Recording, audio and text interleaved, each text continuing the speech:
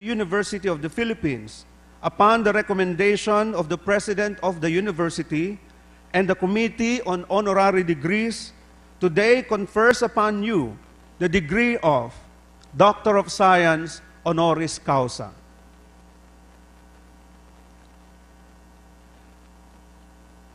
The University of the Philippines, in testimony of this conferment of the highest rank and honor within its gift, hereby presents to you this diploma and these vestments of distinction.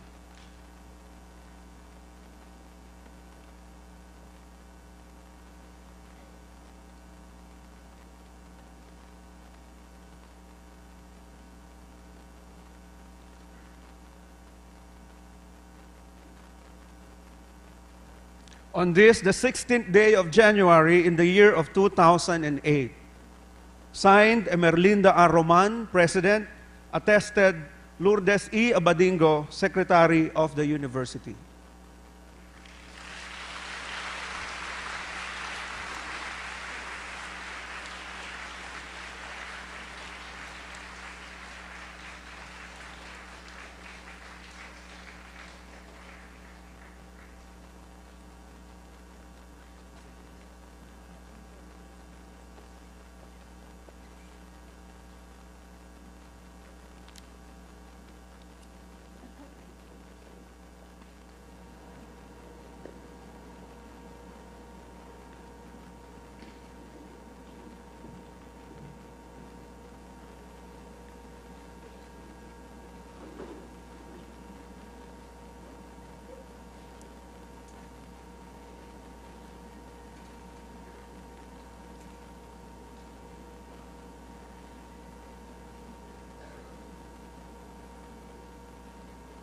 Good afternoon, ladies and gentlemen. A week ago, we gathered here to listen to the first centennial lecture delivered by Nobel laureate Dr. Jonathan David Gross. It must have struck most of us that the audience of academics in attendance was much smaller than the crowds that gathered on the campus to celebrate the university's centennial celebrations, accompanied by waving banners, burning torches, festive floats, skydivers, fireworks, all moving to the infectious rhythm of UP Ang Galing Mo.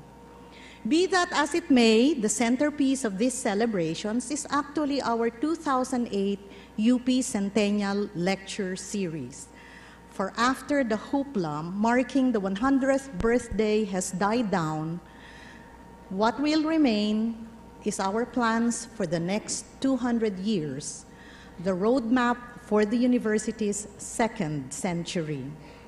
You will pardon me for being repetitive. I shall again explain what the lecture series is all about.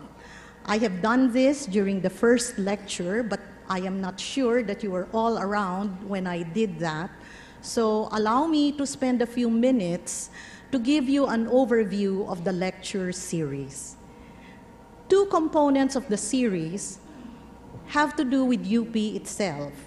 The 12 Centennial Fellows who were selected on the basis of their outstanding record as scholars will direct our look backward to the path we have traveled thus far and forward to the road not yet taken. They will help us assess our own record and give suggestions for directions for the future. And distinguished individuals from outside the UP community will offer us their ideas about what the university signifies for the rest of the country and how we can best continue to serve it. The other two components range farther afield. In keeping with our role as the national university, and therefore an important source of ideas that will not just advance knowledge but will guide policy, experts, both from UP and other institutions, will explore pressing issues confronting the nation and the world today, Issues like poverty alleviation, health, the state of education, the status of women, global warming, indigenous peoples, etc. Finally, distinguished persons whose life work has merited the respect and recognition of the world, not just as experts, but as visionaries, will share their insights on issues in their respective fields. Today, we have the honor of welcoming the second of these distinguished individuals, who happens also to be a hometown boy, Dr. Baldomero Olivera. Dr. Olivera is one of our very own, a UP graduate, and a summa cum laude at that. I can go on and give you a litany of Dr. Olivera's professional life, but I shall defer to our next speaker, who will introduce our guest of honor. I believe she will focus on our guest's outstanding record as an academic and a scholar. But on a personal note, let me add a piece of information about our guest of honor. 2 days ago, I was in Malacanang to witness the conferment upon him by the President Gloria Macapagal Arroyo of the Philippine Legion of Honor, the rank of Grand Officer. The ceremony was simple but elegant and very formal.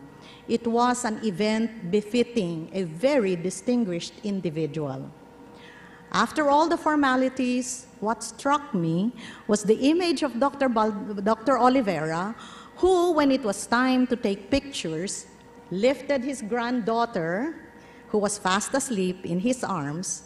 And so there you have the proud grandfather and the sleeping granddaughter together in a picture at the palace with no less than the President of the Republic of the Philippines. So to his many awards and titles, Dr. Olivera, we add one more as grandfather.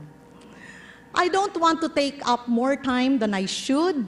Let me close with a reminder to our colleagues who are present here today. Dear friends, if the opening years of the 21st century are a prelude of things to come, the Philippines, and indeed the world, is in for a rocky time. As UP celebrates its centennial, the rest of the country is looking to us, as it has always done, to help steer the country through these perilous waters. Leadership of the country cannot be left to the politicians alone, well-intentioned though many of them might be. The mind of the scholar, sober, precise, tolerant, dauntless, both rational and imaginative, both meticulous and adventurous, is of immense importance. And as we struggle to fulfill our role, we are grateful for the guidance of people like our guest of honor here today. So Dr. Olivera, welcome back to your alma mater. Thank you for accepting our invitation. Good afternoon.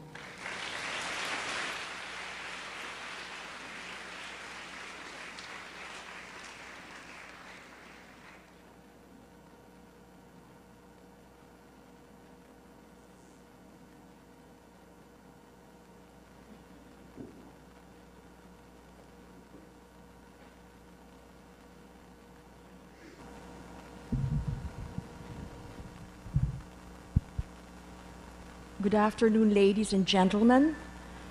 I have the honor to introduce to you our distinguished speaker. He is a Filipino scientist who was raised and educated in his youth in the Philippines in this university.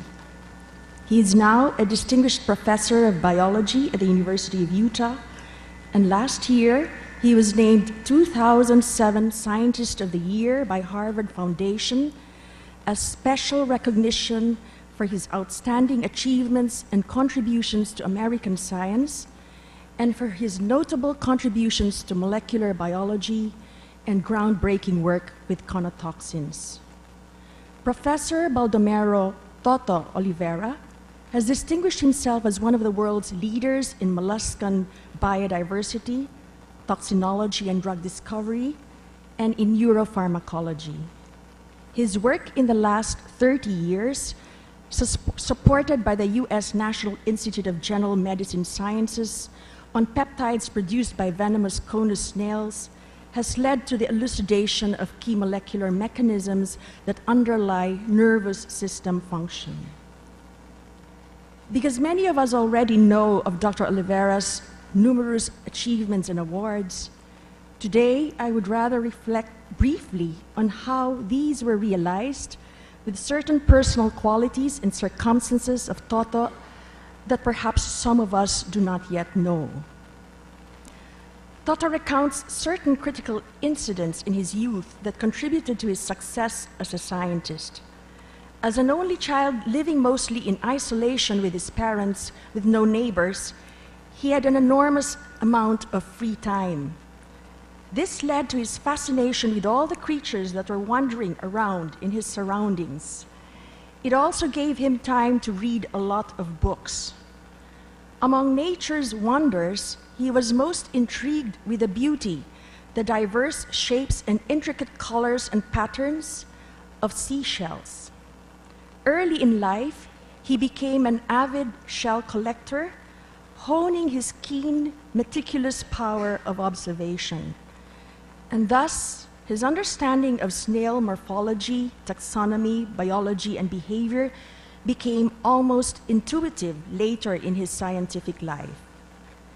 In the second grade, his teacher taught him to perform a simple solubility experiment, and so he went around testing everything he could get hold of to see if it were soluble in water or not. For him, it was discovery, and the sense of power that it was something he could determine himself, something that he didn't know before, he says, is one reason he is a scientist today. The third and most important scientific influence in his life was a dedicated high school teacher in chemistry and zoology, the late Dolly Hernandez of UP, who recognized his unique talents and inspired and guided him towards a career in science. It is interesting to note that while Toto comes from a family known for outstanding intellects and talents, none in his family, other than Toto, had chosen a life in science. Toto is a standout in his family. On the other hand, Toto is a person of multiple scholarly interests.